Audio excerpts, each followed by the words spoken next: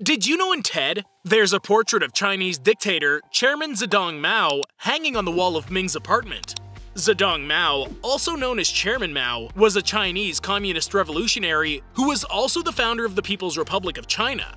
A cunning, intelligent, and frequently ruthless leader, Mao slowly helped China become a world power. He ruled the country with an iron fist as the chairman of the Chinese Communist Party, or CCP, from the establishment of the People's Republic of China in 1949 until his death in 1976 at age 82.